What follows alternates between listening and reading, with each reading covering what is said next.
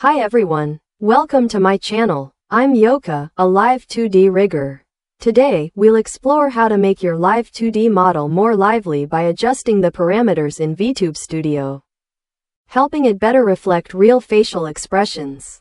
This tutorial uses an iPhone XR with VTube Studio and VBridger, but these methods can also apply to other devices and tracking systems.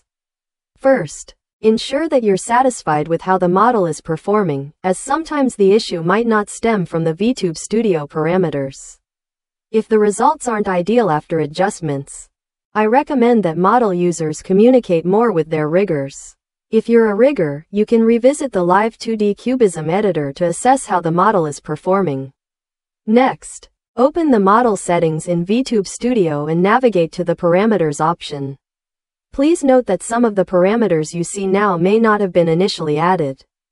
If the model is being loaded into VTube Studio for the first time, you will be prompted to auto-configure parameters for that model. The auto setup includes commonly used parameters, but most VBridger parameters and certain special parameters, like mouse tracking, need to be added manually. When adding parameters, it's crucial to ensure that the input face tracking parameter corresponds with the Live2D output parameter.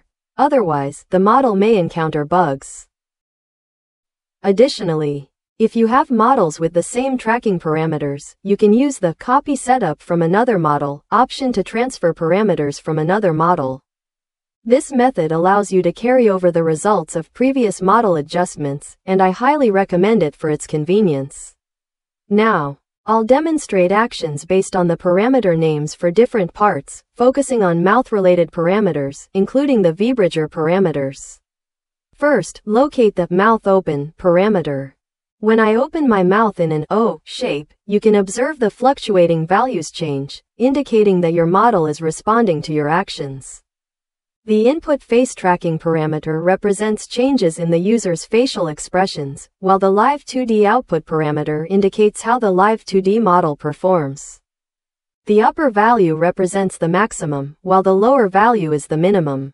By adjusting the maximum value of the input face tracking parameter, you can modify the sensitivity of the capture. For instance, when I open my mouth in an O shape, the input face tracking parameter fluctuates between 0.9 and 1.0. I've set its maximum value to 0.9, meaning my mouth doesn't need to be forced open to reach the maximum output value. This ensures that the user's actions align well with the model's responses. Keep in mind that many users may exaggerate their expressions while adjusting parameters, but in actual use, the mouth movement might not be that extreme. I suggest setting the input face tracking parameter to a smaller value. Using smaller numbers doesn't always yield better results. When I set the maximum of the mouth open input face tracking parameter to 0.2, it changed too quickly, causing the model to appear stiff. Please avoid such settings unless absolutely necessary. Next, let's examine the MouthShrug parameter. I noticed I can only reach a value of 0.4. After adjusting the input face tracking parameter to 0.4, the Live2D output parameter easily reaches its maximum. The two parameters mentioned above fall within the range of 0 to 1. Now, I'll explain the parameters that range from -1 to 0 to 1. The default value for these parameters is 0, positioned between -1 and 1. When adjusting these parameters, please ensure that the maximum and minimum values are equal positive and negative numbers. If they are set as unequal positive and negative numbers, it will shift the default value.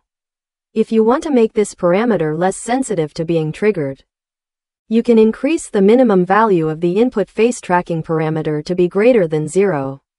This way, the parameter effects will only activate when the user's facial expression reaches a certain threshold. The limit range button can create a buffer effect when the parameter rapidly approaches the maximum value.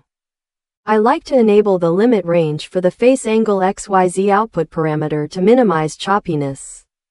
The smoothing parameter indicates the resistance the input face tracking parameter has when feeding back to the Live2D output parameter.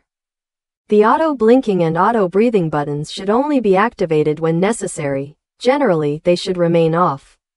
Incorrectly enabling them can lead to a loss of control over those parameters. The adjustment methods for the other parameters remain consistent. Different riggers may have different habits, so it's best to consider the specific context. Once you've adjusted all the parameters, you can start enjoying your model now. If you're unable to achieve optimal settings through parameter adjustments, consider the following points. 1. Adjust the sensitivity in the tracking settings of VTube Studio. If you are using a computer webcam, it is recommended to use NVIDIA Broadcast in the tracking quality settings, requires a compatible graphics card and downloading the DLC, or set it to level 5. 2. Position the camera directly in front of the user as much as possible. 3.